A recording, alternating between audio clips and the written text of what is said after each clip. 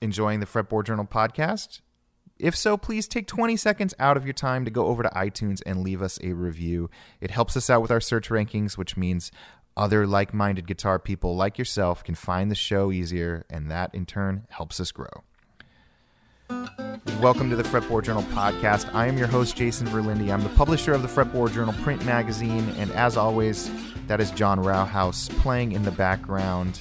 Today I'm going to be talking to one of the true legends of the Seattle guitar scene, Kurt Bloch. Kurt is probably best known for his guitar work in the band the Fastbacks, but he's been doing a lot more than just that. He has produced records by the Presidents of the United States of America, Robin Hitchcock, and the Minus Five. He currently plays in Filthy Friends, the newish band fronted by Corin Tucker of Slater-Kinney and featuring Peter Buck of R.E.M. This year, he also unveiled a band and record called the Yes Masters that everyone should go check out. He's just one of those essential people around Seattle who remind me that even though our city is rapidly changing and evolving, the roots of Seattle's music scene are still around. He just always has a smile on his face and is just everywhere at every venue. I run into him all over town. I even ran into him on an Amtrak train to Portland a few weeks back.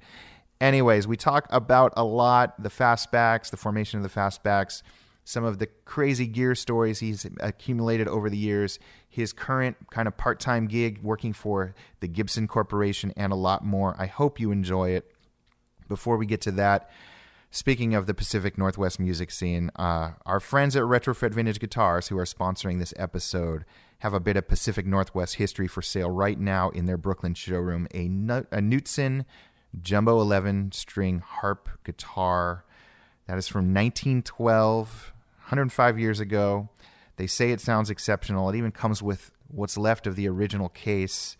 Someone should check that out. It is a work of art. It is a thing of beauty. They also have a 1959 Martin 018, a 1948 Rickenbacker Ace M88 that is loaded with patina, a 33 Gibson L50, and a 65 Magnatone Typhoon X20, all in their new arrivals section of their site. Go over to retrofit.com to see all of the stuff they have currently for sale. And by all means, don't hesitate to hit them up if you need any repair or restoration work. They do exceptional work. And if you are anywhere near New York, go to their Brooklyn showroom. It is a thing to behold. Our other sponsor today is Dying Breed Music. Lane over at Dying Breed, of course, specializes in flat-top vintage guitars of the golden era. You've heard me say this before. Right now, he's got a 1939 Martin 0021 that is 100% original and repair-free. He's got a long-scale 1934 Martin 0018 that was just set up by the legendary John Arnold.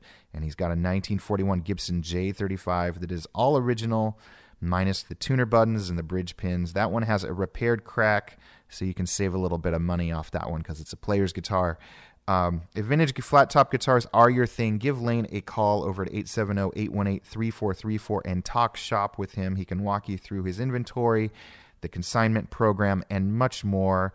And you can also go over to dyingbreedguitars.com to see his inventory if you don't feel like talking to him on the phone. All right, here is my conversation with Kurt Bloch. Thanks, everybody, for supporting the Fretboard Journal podcast and for subscribing to the Fretboard Journal print magazine. I'm going to leave this intro short. If you want to see what we're up to, if you want to see any of our new content, head on over to fretboardjournal.com and set aside an hour or so because we've got a lot over there, including a lot of new videos and columns and a bunch more. We're going live right now. We're live, the Fretboard Journal podcast. Kurt Bloch, thanks for being here. Hi there. Glad to be here. You are obviously a legend of sorts in the Seattle music world. I see you everywhere, often with a smile and a guitar. On the train, on airplanes, trains. Yes, we ran into each other on the train. Transportation, for sure. When did you grow up in Seattle? Yeah, I was born here. Which part of town? Sandpoint, kind of north of Matthews Beach. Yeah. Sandpoint, Lake City-ish. And at what point did music and guitar take over? Let me think about that for a second. Definitely, since I was maybe 9 or 10, I was super into music and buying records. And originally, we just go buy records at the thrift store. The the Salvation Army or the Goodwill or the St. Vincent de Paul down on Lake Union. Yeah. They had a, crazy store down there that me and my dad would go there every now and then and just look for stuff, projects and stuff like that. And, yeah.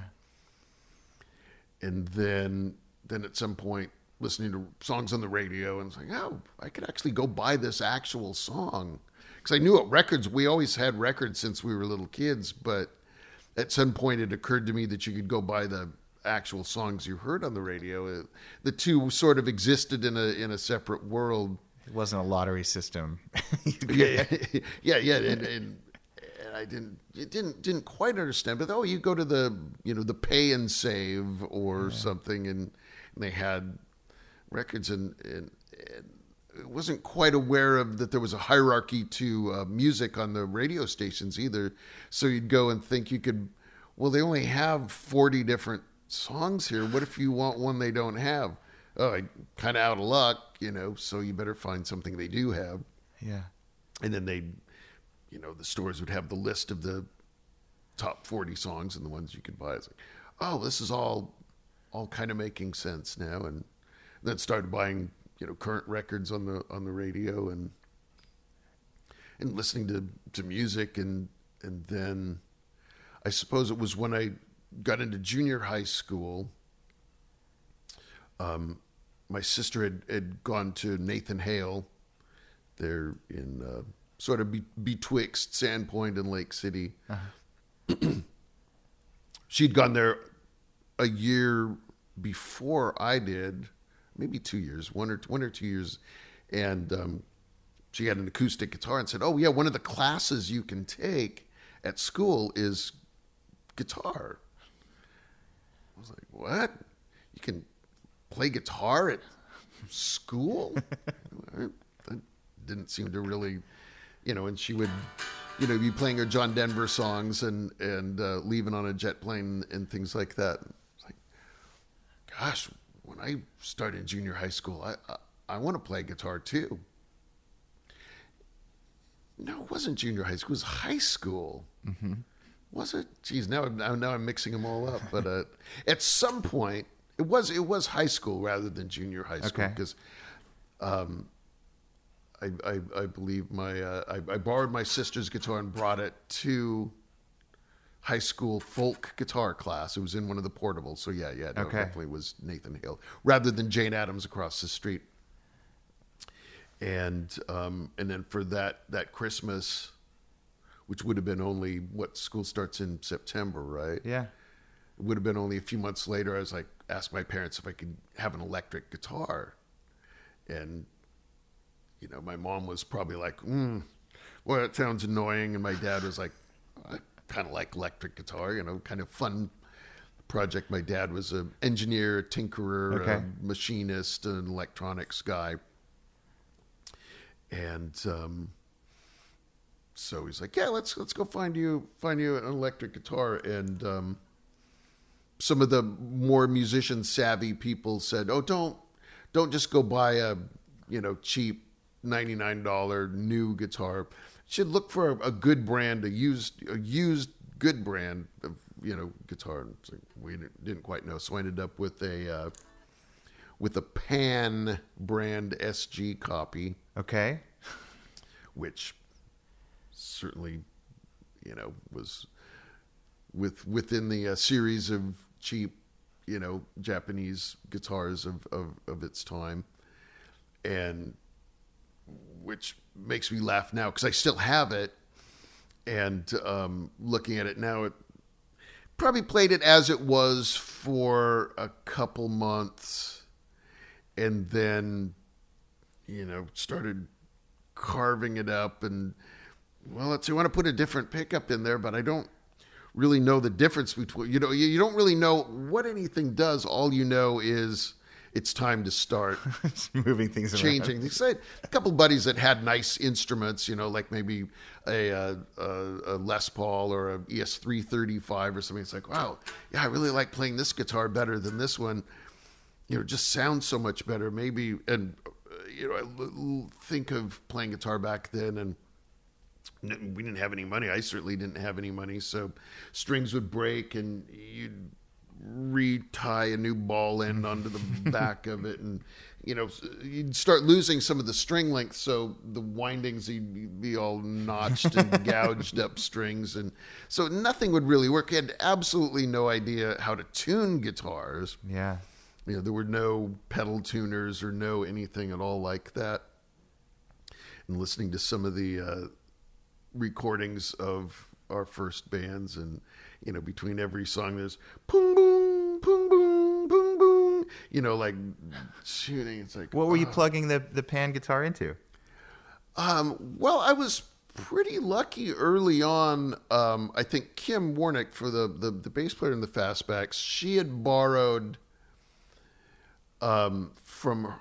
Her parents had rented her a guitar and amp from one of the music stores to see if she'd take up playing music. So she had a Fender Champ that we played, that she let me play for a while, but it didn't last very long. I think just being, it sounds cool. If you turn it up all the way, it sounds kind of what you'd want a guitar to sound like, but it blew out in the first week or something like that. And like, okay, I hope we don't have to pay for this. And she brought it back and got a new one, but I was like, okay, probably not the best idea. But somewhere along the line, I ended up with a Fender Tremolux head. All right. And some bizarre, it was, one of these high school deals of, oh yeah, do you want to buy all this stuff? Do you want to buy some music stuff? There was a Univox 335 copy. Okay. And a Tremolux head and a 410s cabinet. And this 212s cabinet that somebody had built in wood shop or something like that. And I think ultimately I put the 212s and put the 410s on top of that, and then put the Tremolux head on top of that, and just turned it all the way up. And it sounded pretty killer, for always wanting a Les Paul and a Marshall, or an SG and a Marshall growing up. It was probably a pretty good first amp to have. There again, listening to some of the recordings, I was like, wow, if that you could have a worse guitar sound for, being a 16-year-old kid that knew absolutely nothing about anything. Mm-hmm. And it's like, wow, yep, it was about probably 18 watts or something like that. Yeah. So you could turn it all the way up. It wasn't particularly loud either. I don't think, maybe it could have had a problem with it, or maybe it just wasn't that loud if you turned it all the way up, but it did sort of sound like the Sex Pistols or something like that, or yeah, didn't quite sound like UFO or Thin Lizzy, but it maybe had the you could do a kind of Sex Pistols-y sort of sound. And then I think I like the pickups in the Univox guitar better, so I think I took one of the pickups out of that and tried to put it in the SG, which required some. And I didn't have a router. I didn't really know how that was all supposed to work, but you could get a drill and start drilling holes in it, and chisel away. Drill and chisel for sure is the next best thing. Yeah.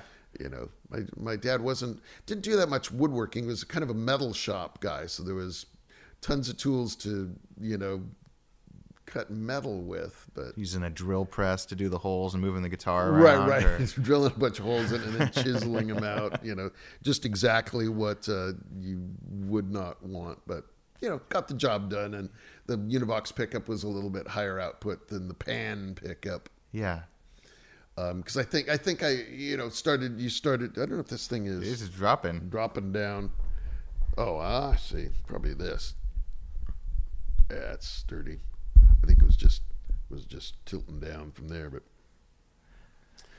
I think one of the first things I did after taking apart the Pan guitar that was always the first thing you do with anything you would get. Was that just the culture your dad had instilled in you, or you were just that kind of kid? I was just that kind of kid, and my dad was. I don't think he was always. Well, you better be careful taking things apart because sometimes they're harder to put back together than you think. It's like, oh no, I'm invincible. I can do anything. But of course you're not invincible. And, but I guess then you screw something up, you ruin your guitar, you don't know how to put it back together, and you have a show to play with it. So it makes you figure out how to get it together. And oh, well, I better learn how all these things work, because otherwise I'm not going to have a guitar. I'm already too far into this to, I'm further than I should be. Yeah, you're off the deep end. Taking stuff apart. So then when did you form the band? We had our band, the Cheaters, at that point. Okay. And what were you playing? Where? What kind of music? Oh, the Cheaters were definitely an adventurous punk band. Okay. I think in some ways we would have been happy to be a straight ahead, just kind of band, but I think we were maybe a year or two too old. The Cheaters, we were probably 16 when the Cheaters started, maybe 17.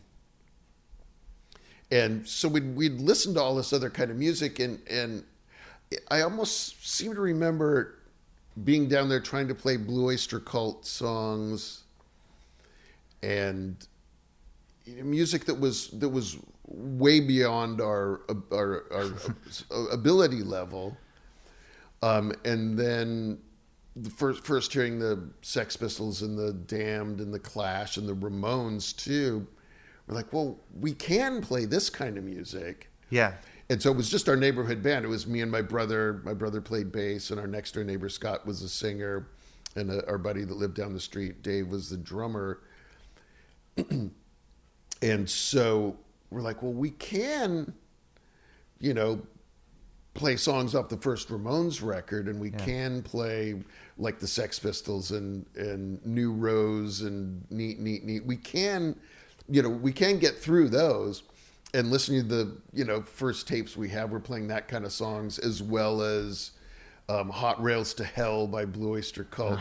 We always were and always trying to go for something that we couldn't quite get. So, and a lot of it is really terrible. But over the course of the year 1978, you can. Each practice tape that we made is much better than the one before it until the end. And it's like, wow, we could have been an okay band if we could have kept from fighting and, kept from breaking up. If we had kept on with it, we could have been, we could have, been a little, we could have done something maybe, but, just like a group of people that were thrown together for no other reason than that's the only people that you had to play with. People had different ideas about what they thought the band should be, and there was just a lot of actual fighting. Yeah, they were just your neighbors, right? Yeah. It was my brother and the neighbors, and so there was some actual. In our last show ended in a fist fight that rolled out onto the street. And just also looking at, just going through boxes of old stuff and seeing some posters there. We did have a show in Vancouver, BC. It must have been, like the month, like the following month. We broke up at a Halloween show. Okay.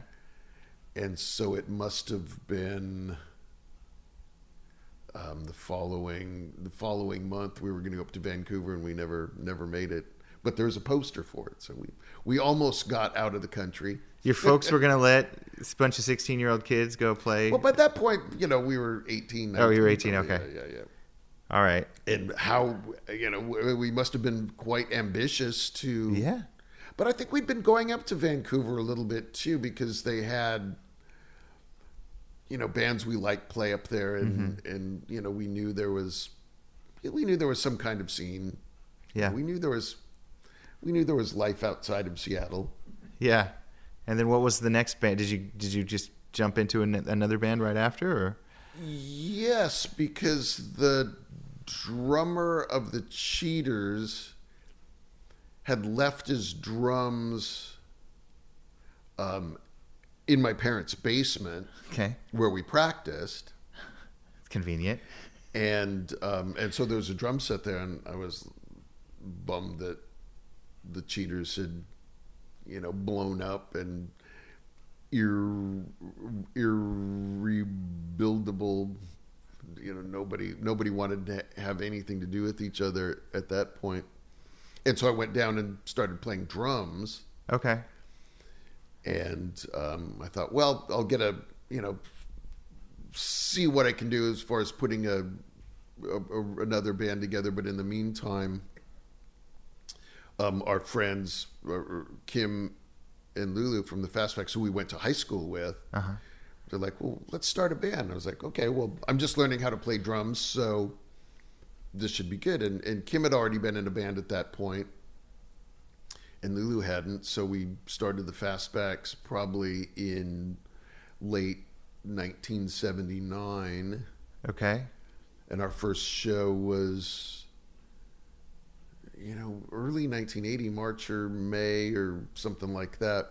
So we didn't waste any time getting some songs together and doing our first show. Yeah. And just thinking it was something to do to play music until I could get another band going. And then that ultimately seemed like it was pretty fun. We were just a 3-piece to start with.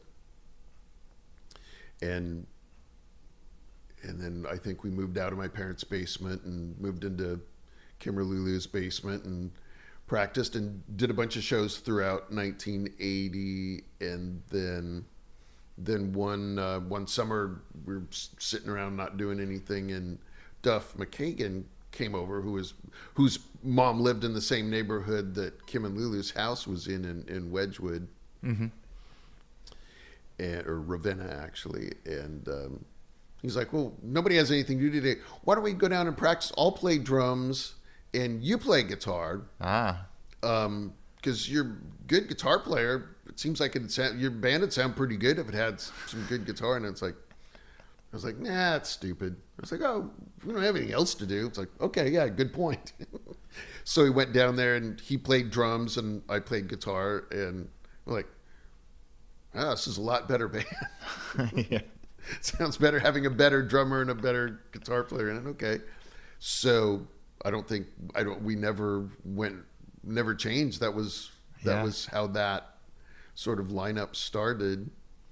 And then Duff lasted into 1981 for a little while. And then there was so much arguing and bickering and so he finally quit.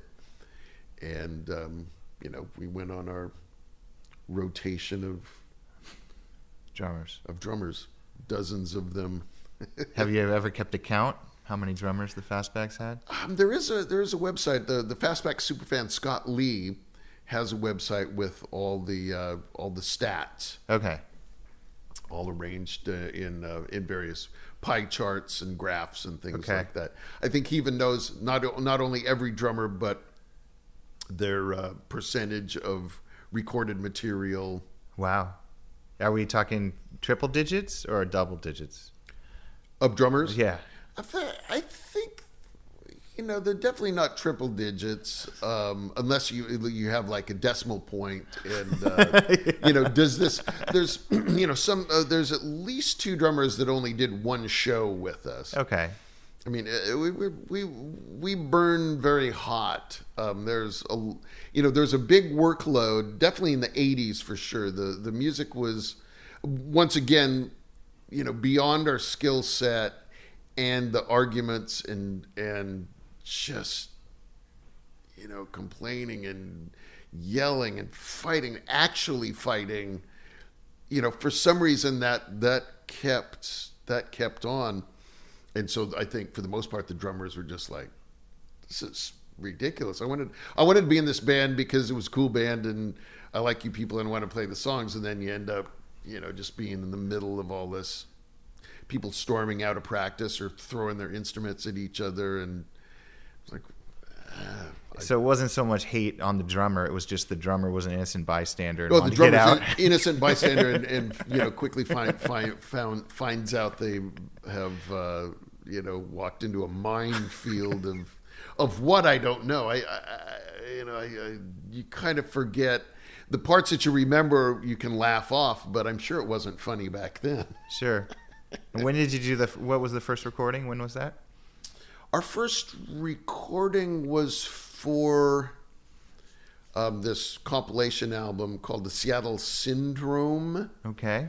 It's an LP. It's got a pink cover, and it was, I think it was recorded in 1980. So it was just trying to document the Seattle music scene of the time, and which it did quite well. There's a lot of different kinds of music on it, and it's all pretty good. There's, and of course, most of them are my friends from back then, but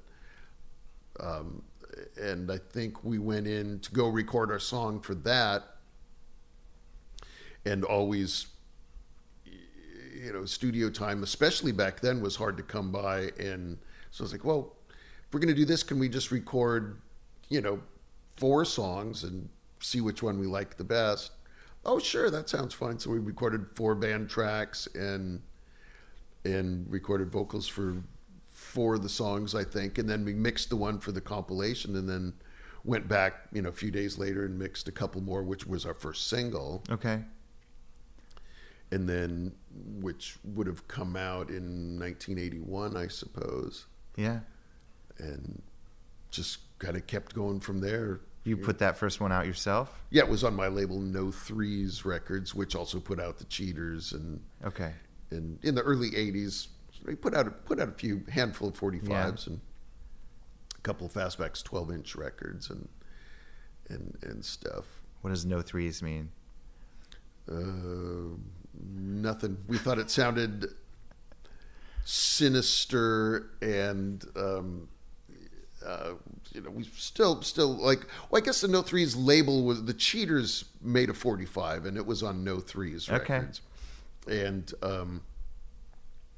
sort of a nod to the Blue Oyster Cult, and we liked the Blue Oyster Cult symbol, and we liked, we weren't necessarily big on having band logos, but a band symbol was cool.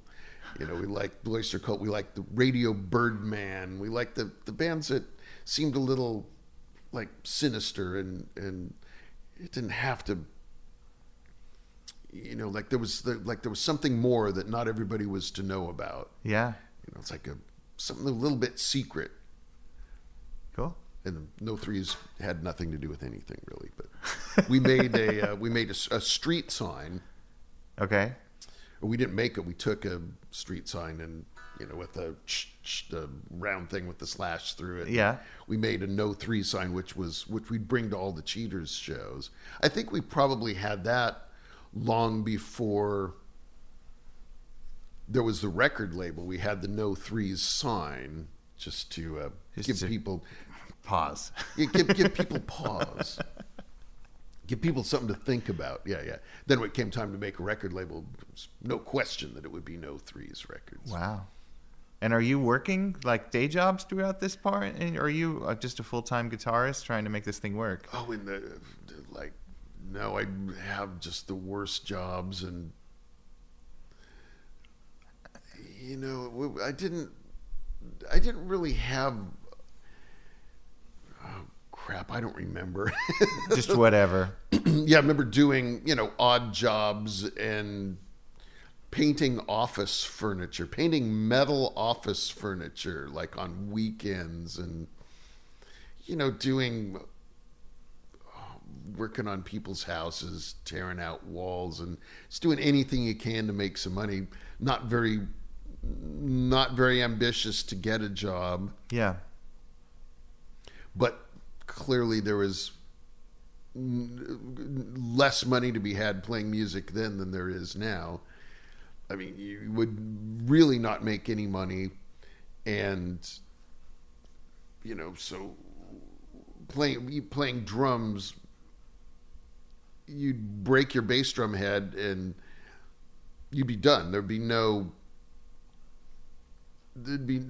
way around it. There's no way to patch that up. There was no money to go buy a $30 bass drum head. You break a string, it's like we have to take 20 minutes to find the little thing that broke off and tie it back on. And I mean, it was like nobody had any money at all. Yeah. Which is just terrible. I mean, what if the 20-year-old me... Well, I guess that's not true. I did have a job at the record store in the U District at second time around, the used record store there. That's where I saved that money to buy my first after I had the pan guitar. Yeah. The first semi-regular guitar. No. Okay, I had the pan guitar. Then I bought a Gibson Melody Maker. Okay. For $135, I think, from the newspaper. And I had that at the end of the Cheaters. I remember having that. But still, it wasn't, it had the regular Melody Maker pickup in it. And it wasn't really I knew it isn't exactly what I wanted. And so I was working at the record store, and I thought, man, going into Friedman's Loans on First Avenue. Sure. Down there. And they had a 67, 68-ish SG Special. I was like, wow, there it is. That's the one, because even at that point, the Who Live at Leeds was absolutely the record of all time, the greatest guitar sound and the greatest of everything. And we just look at pictures of Pete Townsend playing that guitar. It's like, God, it must be a magic guitar. I mean, there must be something about that exact guitar, because you can hear him flipping the switches and turning the pickups up and down, in bits of songs. And it's like, that guitar is the key to everything good. And I'd never seen one before. You just see pictures in magazines, and that's all. You wouldn't actually ever see any cool guitars. So somehow you think they must have only made like 30 of them or something. They must be really rare. Yeah. Because all we have is Yamahas and Ibanez and stuff like that. You never saw these mythical, guitars from the 60s or the 50s. And there was one at Friedman's Loans, and I was like, I have to have that. It's like, well, you can put it on layaway. I didn't have any money. Yeah. But if you can come up with, $50 you can put on layaway, I believe it was $235, $240 or something like that. Have to do it. And so I rounded up the money and put the down payment on it, and went there every time I got paid and put another $50 on it or whatever. And went and picked it up. I remember taking the bus down there from the record store in the U District, and finally I get the guitar today. Went down there and got it, and so that was the first proper guitar that I had. Yeah.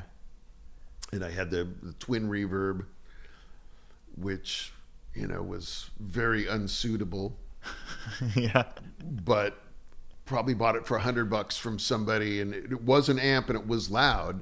But in 1980, somehow the distortion pedals that were available then, I think maybe Rats were just coming out. I don't think we knew Rats at that point. Okay. Which would have been huge. Would have been the perfect thing. There was a Distortion Plus, but at that time I didn't have that. I went to American Music, and without having any money, your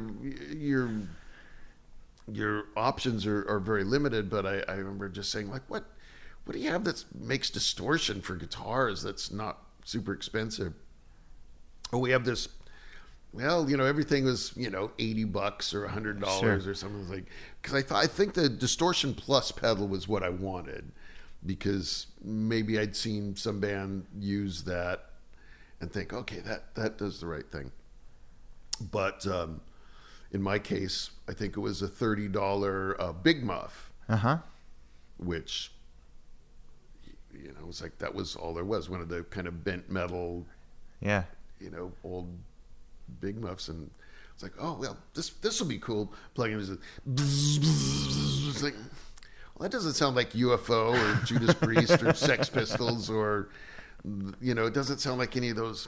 Yeah, this is not what I wanted. I don't want to have a pedal. I just want to be able to plug into an amp and get that sound. What you really wanted is a 50-watt Marshall and a 412s. But like those are $500. I don't have that, so this thing will have to work. So I used that a little bit and was never happy with it, and always looking in the early 80s for an amp that made that sound that didn't cost $500. Yeah.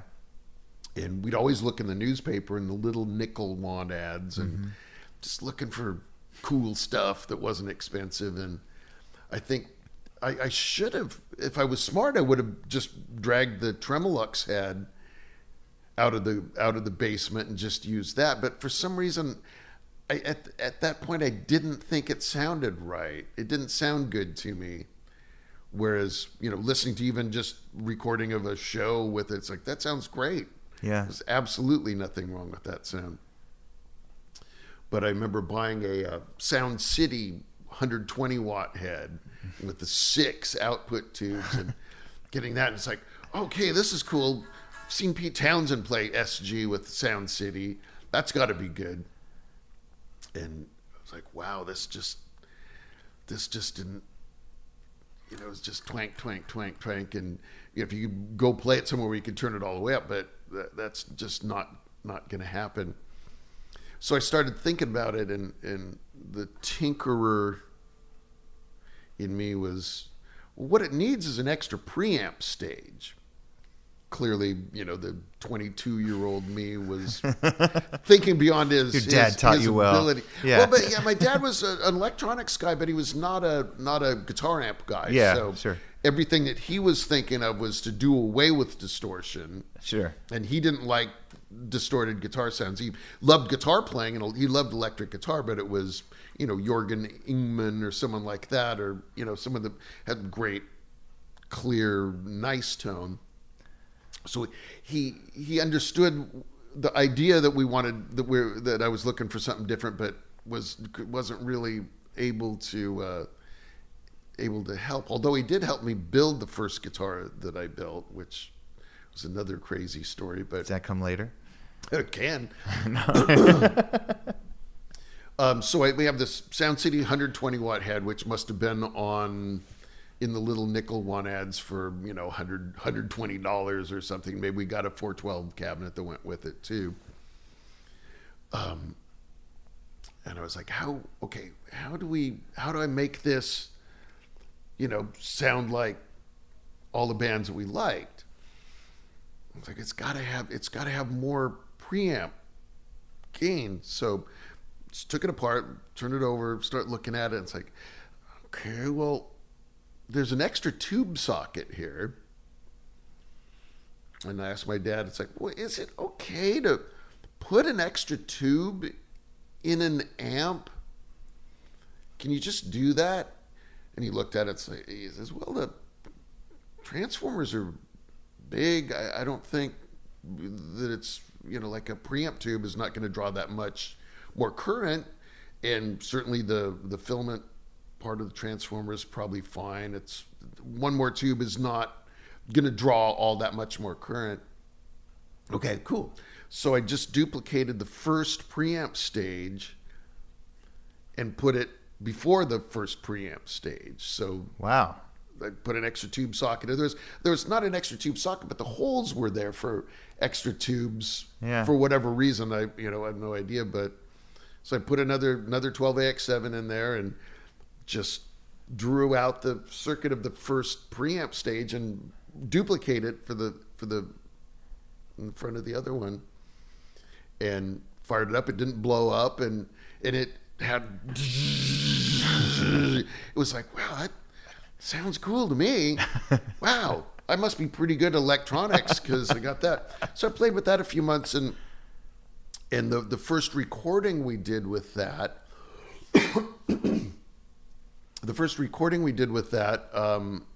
was at what was the studio in not Fremont, in a Crow recording down there. It was, well, it's been a few studios since then. Okay. But we went in there for a day and recorded our band tracks, and I, listening to the playback of that, I was just unhappy with it. Oh, this isn't, it just sounds stupid. It doesn't sound right. Just really sad and upset, and this isn't very good. I'm just not happy with this at all. Can't you do anything about it? To the engineer, who was like, oh, and he pulls me aside. He's like, hey, buddy, I don't know you. I've never heard your band before or anything, but that amp sounds great. You should be really happy with the sound. It sounds killer. And I was like, no, it's just not what I want. So we just left after the day and recorded our four tunes, and ultimately went to another studio and re-recorded the guitar parts, and then just a couple years ago I found the original 2-inch 16-track tapes, and some of the songs had the original guitar playing on them from that session. You listen, it sounds killer. It's like, what is the matter with people? Like, what was wrong with me? Why didn't I? And so I ended up remixing some of the songs, and I think, wow, the original live guitar track sounds way better than the one I overdubbed. I don't know what was. You used the same amp for the overdub? No, but by that point, the Sound City, I couldn't use that anymore. Oh, okay. It was I couldn't. It was clearly not good enough, or didn't, I'd been my dreams had been shattered at that point. It's like, I guess I don't know that much about how to build amps, which of course I knew nothing about how to build amps. I'm lucky that it didn't blow up and I didn't get electrocuted, really. Did you sell it like the way you... Of course I still have it. You still have it? Of course. Have you played it? I pilfered all the output tubes out of it, for sure. So to fire it up again, I'd need 6 more 6L6s. I have a feeling you got some 6L6s floating around your house. Well, yeah, but I mean 6, I guess probably EL34s to get a matched set of those. I will do it someday. Yeah, just to see if it survives. Yeah. And then I also put a fan, and I cut a hole in the side of it and got a fan because I thought, wow, with the extra tube it might get too hot, so I better wow. You're making trips to Radio Shack and stuff.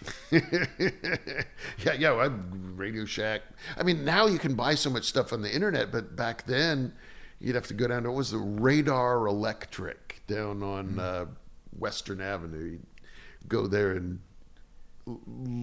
try to find parts and stuff, and they'd have all the components, the regular components you wanted, but some of the odd guitar specific things you couldn't find there. Yeah. Now, were you, besides the tinkering you did, were you hard on guitars when you played with the Fastbacks? Yeah, you might say, yeah. There's one photo of the Cheaters playing where it was playing the guitar with a saw, like a handsaw, not the smooth part of it. And the Pan SG copy that I have has like saw marks. All right. It didn't actually cut all the way through, but there's it started. It was on its way. And I was pretty hard on guitars. Like, never really, I never want to actually break them. Sure. But it's like always pushing things to the point. Like sometimes things get broken, but usually I've found, when guitars get broken, it's not because you threw them around when playing them. Almost every guitar that I've ever had a broken headstock on has been either flying with it, or it's sitting on a stand on a stage, and someone knocking it over. Yeah. For whatever reason, I mean, I hate guitar stands. I will never, given the choice, use a traditional guitar stand. Sure. Just because at shows, the number of guitars I've broken by, throwing them around at a show versus breaking them sitting on a guitar stand at the show, the guitar stand has broken more of them. Yeah.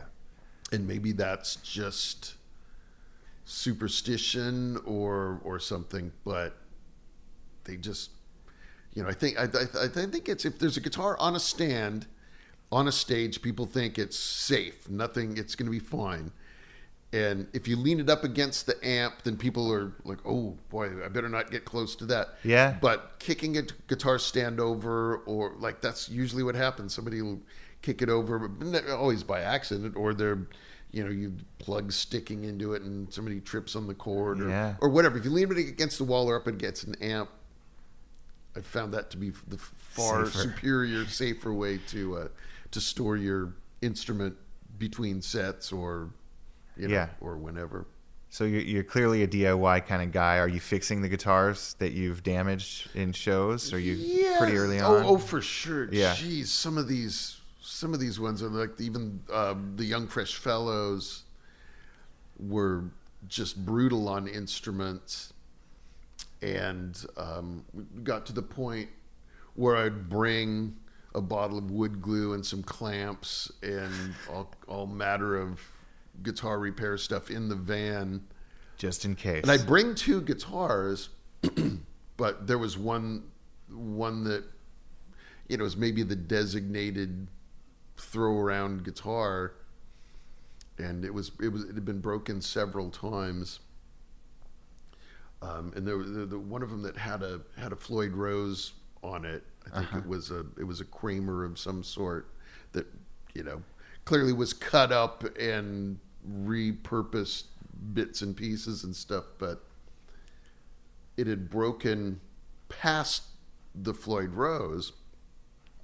So the headstock was broken off and dangling by the strings, but you could still play it. It was still in tune. It's you still have the little fine tuners there. So definitely played that for a few shows with the headstock dangling from like an air freshener in a taxi. Yeah, exactly. A tree air freshener in your car. And so that was pretty funny. But then it's like, I don't really need a Floyd Rose. And then at some point you start playing better guitars. Yeah. And appreciating the finer points of nicer made guitars. And then you figure out you just maybe don't want to throw them around quite as much. Yeah. Because, it's one thing to break and repair a headstock on a $150 Kramer guitar, and then you playing a nice SG or Wilshire or something like that. It's like, well, I would be really sad if I broke it. I don't want to break it. I don't care if it gets another dent in it or something, because it's clearly got plenty of those, but I don't want to ruin it. Yeah. And, still you test that to this day. There's a lot of things that are testing that line, how far you can push it, and, scraping the guitars together like Blue Oyster Cult. And, it's like, oh, that's the dumbest thing. It's so easy to get the little dent in the fret, and then that's a non-starter. You have the dent in that fret and you're not going to be happy about it. Yeah. And you can't just fill it in with anything. You have to change the fret. Yeah. And that's not something you can do in the van. Yeah. While you're on tour. I suppose at this point I probably could. Yeah. Are you totally self-taught on the guitar tech front and working on all this stuff? Yes. Other than what my buddy Brian Nelson showed me back in the 80s. Okay. A buddy that is a guitar builder and guitar tech. But yeah, all trial by fire. It's like, well, I don't have any, I'd love to take it to somebody and get a fret job or frets replaced or any of those things. But, they just didn't have any money. So you end up ruining some things. Yeah. But I think that's, if you're going to learn how to be a guitar tech. I mean, I at this point, I wish I would have gone to a luthier school and learned how to be a better woodworker, because that would be very, very good for me to have a better set of woodworking skills. Yeah. But, you know, are there guitar designs in your head that no one's executed that you would love to see come about? No, actually not. I was just thinking woodworking skills for repairing things and building fake guitar copies and and just really just screwing around. Really, I don't think I don't have any guitar designs in my head that I like better than an Epiphone cornet or a Les Paul Junior or a SG. I mean, really, those guitars are what I like. And there's, for everyday use, there's all kinds of guitars that are great for special purposes and stuff. But I don't think there's nothing that I envision. I mean, I'm not like a bunch of little switches kind of guy. Yeah. I mean, my favorite guitar was Les Paul Junior, SG Junior, cornet, something like that. Just pick up and 2 controls. I do like to have a neck pickup. Yeah. Because I do like that sound and use it a lot. But a lot of my favorite guitars don't have it, so you just learn how to do without it. Yeah. Whereas the people with the micro switches and all the push-pull things and stuff like that, it's like, nah, just turn it down, put it on 1 or 6. Use your volume control, use the tone. The tone control is usually all the way on, a little bit off, or all the way off. Don't sit there diddling with that too much, but usually all the way on. If it's too trebly, turn it down a little bit till you need a little more treble, or turn it off to get the sort of sound. But I just don't think that way. I don't need 30 pedals, and it's just not the way my musical brain works. To add more things to think about while you're trying to play. It's hard enough to play just regular. Like, what if you have these switches or amps that have like 2 rows of knobs and all these things to adjust? Like, geez, what if you set it up and you're not going to be able to change anything while you're playing a show? Yeah. Because my vision is not that good. I can't go over there. Like, you get an AC-30 or something and the controls are on the top and the knobs go backwards, or it's like, no. Just one good sound is enough. Yeah. For me anyway. Other people seem to have great luck with all kinds of things, but just like the simplest things, but make whatever's there work good. I mean, I like to have nice strings and frets that are not all worn out, and I like all those nice things. Yeah. Or at least those 2 nice things. I like to be able to play. And, I know where all the controls are on most of the guitars I have without looking down there. Whether it's SG or Les Paul, where the switch is, and where all the things are. Yeah. Just like get that stuff to be sort of second nature, so you're not having to think about all the things that don't involve directly playing. I mean, maybe that's just my brain is wired simply like that, to try to make the best of what little is there. Yeah. You mentioned a lot of Gibson brands. You work for Gibson now, right? Yeah, I'm the guitar tech for the Gibson Entertainment Relations Office. Okay. In Seattle. Which was it once known as the showroom, Gibson showroom? The Gibson showroom. Yeah, it is. It is a showroom. It's not open to the public, so it's sort of a mixed bag as far as you think of the word showroom. You think of somewhere you can go. Go just hang out like a new car showroom or something. No, like you got to be invited to this. Yeah. And it's not a retail space, and it's not a public showroom, so slightly difficult there. But we send guitars around for various things, and they definitely a lot of FedEx, and every now and then there's. I'm not blaming FedEx in particular. Yeah. I mean, sometimes there's stuff that comes back that's been usually if there's anything wrong with the guitar, it was put in the box that way. Yeah. For the person using it. But sometimes the harder touring bands that we might loan instruments to, there's lots of little things to do to to test your guitar tech prowess. Yeah, so it's almost like a lending library of guitars kind of thing. Yes, exactly. All right.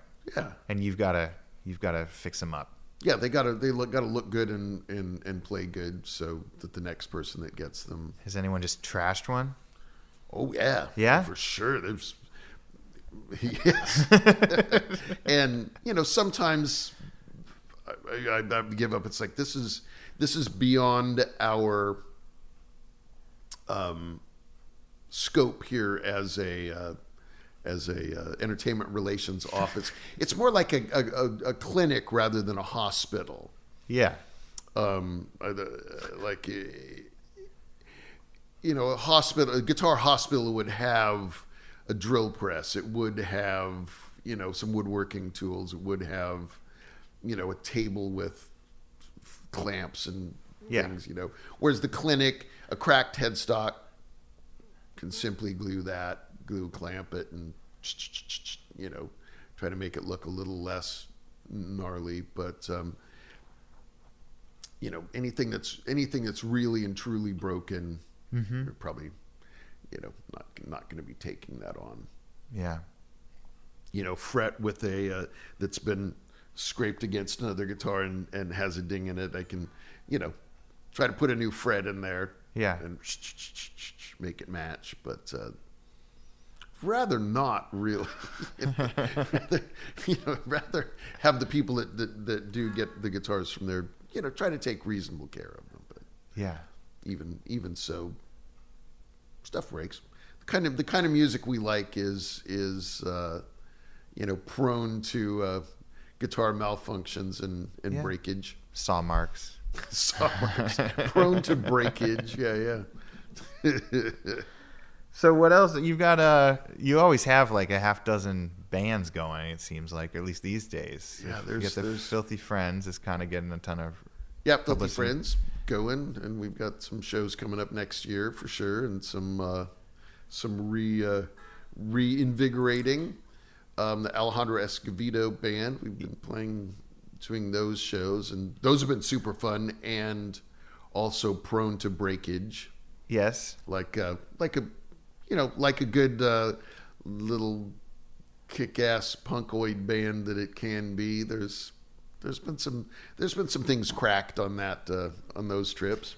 Now he knows how to rock out, and you do as well. What's sort of the setup there when you're back? Are you backing him, or what? How does that work? Well, it's basically I play guitar. Yeah. Scott McCoy plays bass. Peter Buck plays guitar, and Linda Pittman on drums. And we can that band can be, at this point, it could be the -5. Okay. It could be the Peter Buck band. Yeah. It can be the Filthy Friends if Corin is there. It can be Alejandro Escovedo if he is there, and it's the same the same stack of people. That's cool. So we played together a lot. Yeah. And, Al's the one that always is going to want to take it to the next level. And so there can be some guitar tossing and stuff going on. Yeah. Which is good. Yeah. Needs to be done. Yeah. You need to push that line as far as you can. Yeah. The guitar tech in you isn't cringing. You're just in the moment. You're happy. No, it cringes as soon as the show is over, and I go, oh, no. I said I wasn't going to do that anymore. You're still the de facto guy to fix everything before the next show? Yeah. I mean, there's usually, there's usually somebody on the tour that would be a guitar tech enough to handle normal people's problems of string breaking and and that. But geez, like, yeah, just my brain. Usually towards the end of the tour, things get a little bit more. Because you want to be able to take it to the next level for one, but then if there's only a couple more shows, like, I can take some chances if I have to after the 2 more shows, then I can go home and I can take care of whatever needs to happen. But I remember the Black Les Paul that I play in that band. I usually don't even realize this till it gets home, but the Bigsby had, it was like 3/8 of an inch that had moved this way. Wow. It was being just ripped out of the back of the guitar. And I don't remember why. I don't remember the point where that happened, but you start playing, it's like, wow, it's not staying in tune the way it usually does. Because the one that I have, you can pick it up by the Bigsby and swing it around and it will still stay in tune. It's like, just not doing that anymore. What's going on? And look at it, it's like all the 4 screws at the end of the thing are stripped out, just ripped out. Okay, that might have something to do with it. Oh man! or like just bring it back from the Then it's like, okay, film all in, redo this. I think I even went and got some new springs for it. Oh yeah, and not just the Bigsby spring, but the spring that holds the bar onto the plate. There's a spring in there too, and it was shot, so it was just really loose. And so I bought a few different springs and figured out what to put in there to make that work a little bit better. And then I think it's got a crack in the headstock too, which is not keeping it from being played. And I don't think it's going to go out of tune, but it's definitely something to keep an eye on. And I think that did happen in Seattle at the Seattle show we did here. Right. I think it got thrown on the stage and stepped on. In the heat of the moment? Yeah, and it's like, that's on that list of things that I said I wasn't going to do. Well, now you've got me wanting to see one of these shows. So yeah. I think that the Seattle Alejandro show was the best that band has. Yeah. I think it was pretty much so far the peak of that band's prowess. Yeah, and Scott is recovering from his stroke and doing fine. Yeah, he's on the mend and out of the emergency situation. And last I'd seen, he was playing guitar with one of those things on his finger, the little pulse monitor. Or whatever, the oxygen thing, with a wire coming out of it. And he's trying to figure out how to play guitar with the wire coming out of that finger. So, all right. It's pretty hard to stop that guy. All right. He's not going to let a minor major health problem get in his way. All right. Kurt, thanks so much for being on the podcast. This was awesome. Oh, sure. Have a good editing session. Oh, we won't edit it at all, but we will invite you back for the follow-up. So yeah, we can we're picking up in 1983 where after the I don't remember that. That's a good question. Like all these things I start thinking about all this gear and stuff, and that Sound City head. Yeah. Now I need to go online and see if I can find a reasonable deal on six EL34s. Yeah, I want to hear this thing. Yeah. It might. I mean, of course, you guys know exactly the sound that you want is Michael Schenker or Eddie Van Halen or Johnny Ramone or something like that. And when we were playing it to start with, it sounded exactly like that to me. And then hearing the recording of it just shattered me. But then listening to the recording 30 years later, 35 years later, it's like, wow, this sounds, what people, I think, and I've been recording people's bands. Yeah. and people bring their gear in and they play, and they listen to it back. It's like, nah, it's not really what I was thinking. I really want, no, buddy, it sounds killer. I mean, I remember that moment when somebody telling me that. It's like, guitar sounds fantastic. Don't change a thing. You should be happy. It's like, nah.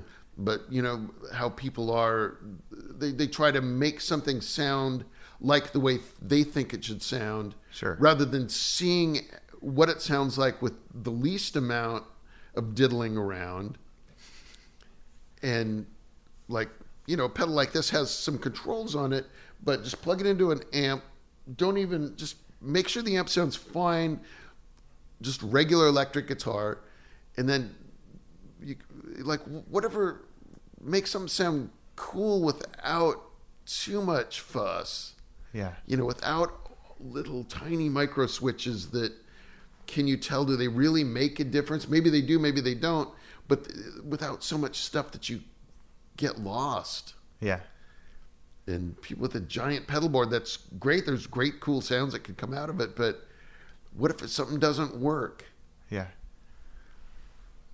You know, I remember going, a friend's band was playing and pedal board didn't work. And it was at the Chop Suey, and it turned out one of the pedals, I forget what was wrong with it. And I was like, probably can help you with this. I do have a little tiny toolbox. We can go, you know, work on it. Took it apart, and I forget what it was. It was something that was not just a solder joint, but something had come apart, and I didn't have a soldering iron, but we figured out how to make it work, at least for the show. Yeah. But I mean, you know, the guy had, you know, 10 pedals or 15, you know, 2 or 3 rows pedal board. Some great sounds, but how do you think of all that stuff when you're trying to play the songs? You know, it's just like insanity. But we're talking about Adrian Belew, who's, you know, on another planet. Yeah. As far as being able to play insane guitar, sing the songs, and, you know, have more stuff to step on than anybody. And the last time I saw him, he has a computer over here with who knows what all that does. It's like, how do you, you know, I can't do that. Got to keep it simple.